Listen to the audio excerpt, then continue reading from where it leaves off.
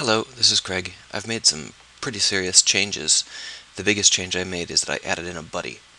I actually added in an arbitrary number of buddies, but I don't want to tax the computation, so right now I've just got one.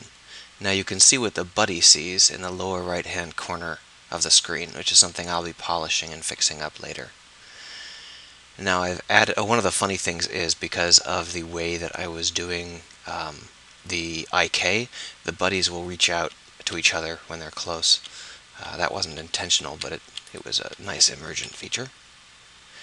So I've added in the idea of power lines having connection to a power source. So the relays now have to connect to a power source. Other than that, they're pretty much the same. The buddies use the relays quite a lot because that's the best way for a buddy to know that a place is navigable. So I'm just going to watch the buddy swim around here. It actually gives me in the debug screen what the buddy is doing and why. So right now the buddy is looking around,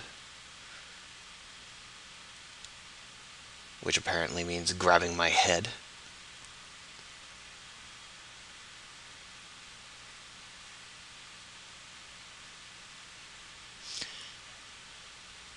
So the buddy would just kind of fly around aimlessly.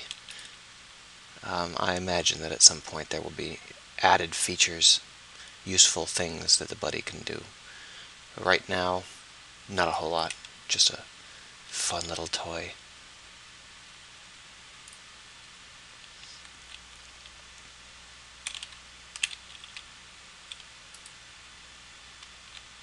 Oh, did I forget to turn collisions on?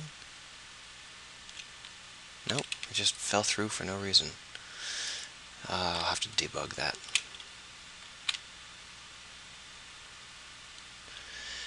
So as you can see, the buddy's nav path is not perfect because the camera will sometimes get lodged in a surface.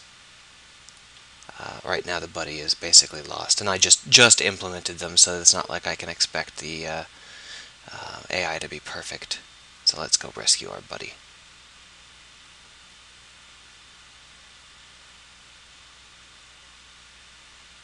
There you are.